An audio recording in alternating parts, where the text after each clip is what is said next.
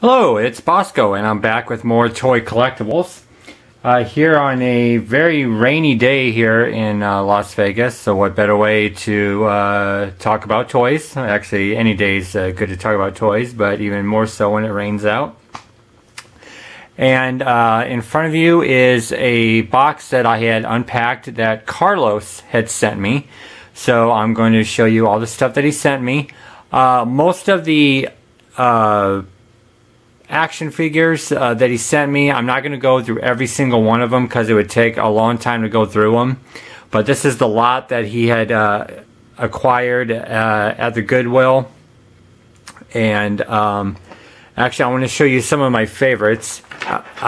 Some of these I have not pinpointed because I don't recognize the toy company on the bottom of their feet. But these are some that I've never actually really seen in the wild before. And I know I don't have the best lighting because it's very dark out right now, even though it's like 3 o'clock in the afternoon because it's raining out and I don't have much light coming in. But here's some of the action figures of I think it's from like Mag Toy Corporation, which I've never heard of them before. And this one actually comes with a cool backpack accessory,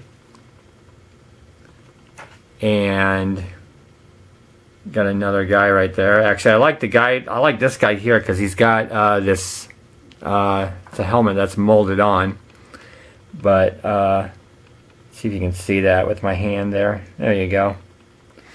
And then more of the same guys in this line from, like, I guess Mag Toys, I guess. There you go. Okay. And there's another one. Not bad sculpts. They're actually of a good quality too. Which the ones I'm going to show you now, the ones that are like the real bad dollar store variety. Ones I do find amusing though, just because they're so poor in the paint job quality and just of the molding. And like, let's see if I can find, there's some that I own because I like keep them around that I might use for some amusing toy photos. But like, as you can see here, just the face is so skinny and scrawny, and there's like no, like, very bad paint jobs. And like another one here,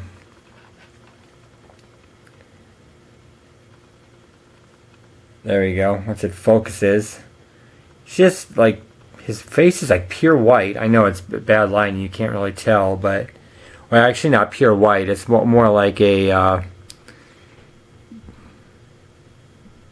don't know, like a vanilla, like a peach color almost, very light peach color. But still, they're very amusing action figures.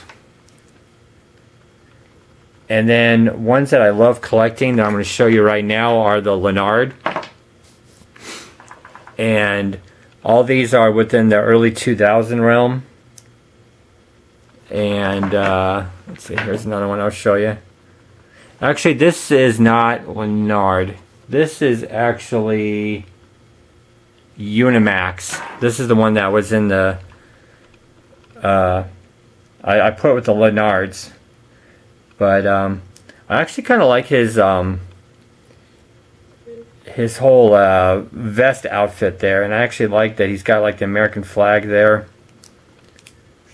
So pretty cool. And then the amusing thing about some of these Leonard figures, here, I'll show you the one that I actually kind of like. I have the red version of this guy, and because this is probably early 2000 on him, middle 2005. I guess it's close enough to call it early 2000, but 2005.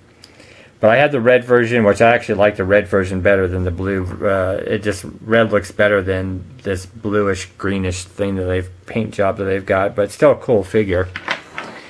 And then ones that have got just the, and I'm going to use the word derpy here, even though it's a Leonard, they use just like derpy faces. I mean, just really haggard faces for some of these. It's so amusing.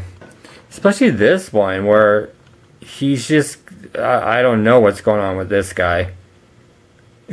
And then I think, oh, then here's Steven Seagal here, which everybody has made a comment about this figure. That he looks like a Steven Seagal wannabe, because he's even got the ponytail in the back. Probably an inspiration for this figure, Steven Seagal. And where's the... I thought I had another guy with a just weird face. This one's kind of got a weird face going on. I mean, it's just... I don't know. It's just weird. Very amusing. I love collecting these action figures, so it's very cool that Carlos sent them to me, and I'll put them to good use. And because I love bagging the Leonard figures, and because the Leonard figures have the names and like some dossiers with them, so I like putting the names and stuff like that when I bag them and put them in their little home of the shoebox I have them in. One's to go with my Nintendo cars, because I don't have that much of the Nintendo cars collected yet, but I do have a good collection going right now.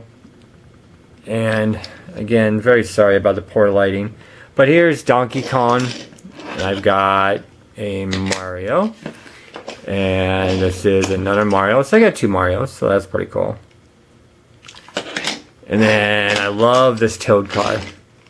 Very cool, because I love the little jet propeller thing in the back there. So, very cool. Okay.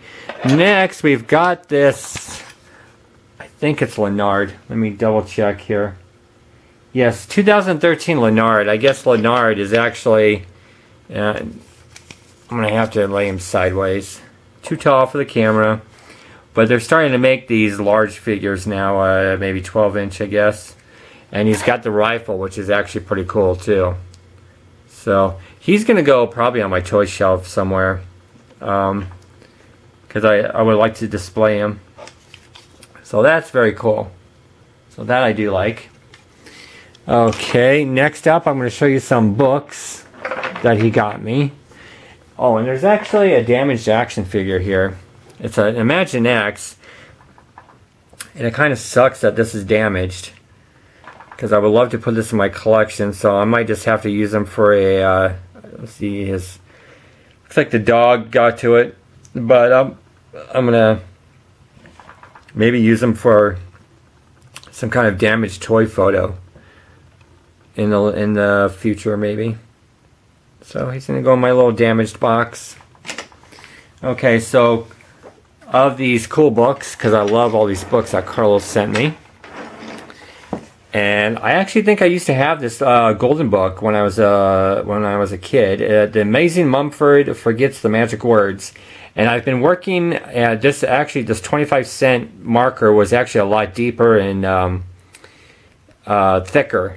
And I'm working on getting that erased off the book. So I'm hoping I can do that, because I would love to remove that.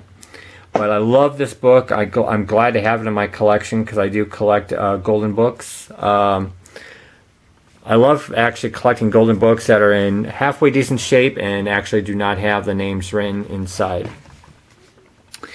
Okay, and another cool book that I got is the Berenstain Bears Go to School. And I don't think I've read this before. And this has to be like an 83. This is actually 78. Wow, I actually thought it'd be like an 83. So this is very cool. So that's going to go in my little collection. I love actually collecting not just the golden books, but like iconic characters, cartoon characters and whatnot. I usually don't like going past like the early 90s, but and it just depends on the book too. This is called Where's My Blankie? It's a Sesame Street book. I'll collect anything book-wise of Sesame Street. Probably I'll... Actually, like with the other books, I'd probably stop at the 90s just because I don't like any of the recent Sesame Street stuff too much. But this is 1984. So this is actually pretty cool. And I'll look through that. So that's pretty cool. So that's going to go in my Sesame Street book collection. And speaking of which, I actually used to have some of these Sesame Street library books. And if I can remember right, they actually used to have these in the grocery stores. And I'm from Omaha, Nebraska, Midwest. So we had Hy-Vee grocery stores. And I think that you would go into the Hy-Vee grocery stores and like every week or so they would have a different book. And like, I can't remember the deal that they had, but like you buy the book and like, I don't know if you had to buy certain groceries or something to get the book at like a lesser value or whatever. But these are actually very cool books. These are actually early 80s. Let me just double check the date there. A lot of copyright dates because it goes from 1971 all the way to 1978 actually, but I'm not sure if there's another printing date on this, but I do remember these books. So very cool. Sesame Street Library. This is the LMN6 book. And then something that I definitely want to read, and since it's raining, I actually might read this later tonight, but Doctor Who comic number 8. So very cool. I love Doctor Who, love comics, so I absolutely want to read this. So very cool. And then the one, I'm going to call it a gem because I love collecting vintage Fisher-Price stuff. Anything vintage Fisher-Price. I love Fisher-Price stuff. Is probably one of my first toys, even before Star Wars came out, because Star Wars was the toy line that I collected the most out of any kind of toy line. But my mom had always bought me Fisher-Price stuff. I loved it. There's just something about old Fisher-Price toys. I don't know what it is. There's just something about it. And this is the Fisher-Price record player. It does not come with the records because Carlos just got the record player, but I'm going to acquire the records on eBay or something so I can make this a complete toy. And it's going to go on my Fisher-Price toy shelf. So I'm very happy to have this, and just to give you the date on this, which I will show you right now. Let's see if we can... 1971. That is correct. 1971.